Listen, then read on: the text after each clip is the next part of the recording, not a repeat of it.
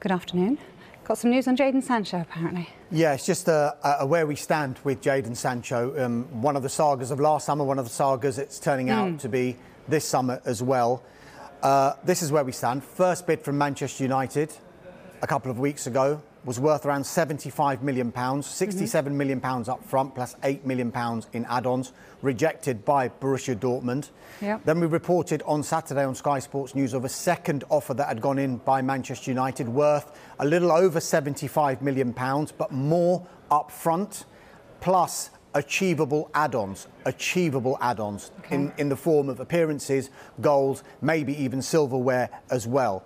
Now, that bid, we understand, is still under consideration. So it hasn't been accepted, it hasn't been rejected by Borussia Dortmund, but the noises coming out of Germany suggest that Dortmund will not budge on what we believe to be around £82 million, of which most of that they want front-loaded and the rest in these achievable add-ons. Now, if you remember last summer, Dortmund set a deadline for a deal to be done and they wanted £108 million.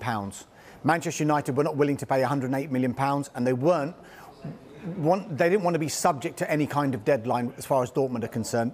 This time it seems a little bit more relaxed. There's no public declaration of a deadline, but it is thought that Dortmund will want this sorted one way or another by July the 23rd. Why July the 23rd? That's when they will go on a pre-season training camp, and that's the deadline that they sent last summer as well, because they were going on a pre-season training camp then as well. The other interesting side of this is that Borussia Dortmund are now actively looking for replacements for Jadon Sancho. A couple of names that have been mentioned to me: Noni Madueke, PSV Eindhoven forward, was a Tottenham youth player as well, and he is quoted to have been honoured to be linked with Borussia Dortmund. Now, the interesting thing here is Marco Rose is going to be the new Borussia Dortmund manager. He actually wanted to sign Noni Madueke when he was manager at Borussia Mönchengladbach. So there is a link there. Another player they're looking at is Donyell Malen, who's in the Dutch squad. He's also at PSV Eindhoven. He had a youth career at Arsenal as well. So a couple of players that Tottenham and Arsenal have let go and have gone to PSV Eindhoven. Those are two of the players that Borussia Dortmund are looking at if and when they sell Jadon Sancho. With all of this in mind, there appears to be a growing confidence potentially that a deal can be struck this summer compared to last summer.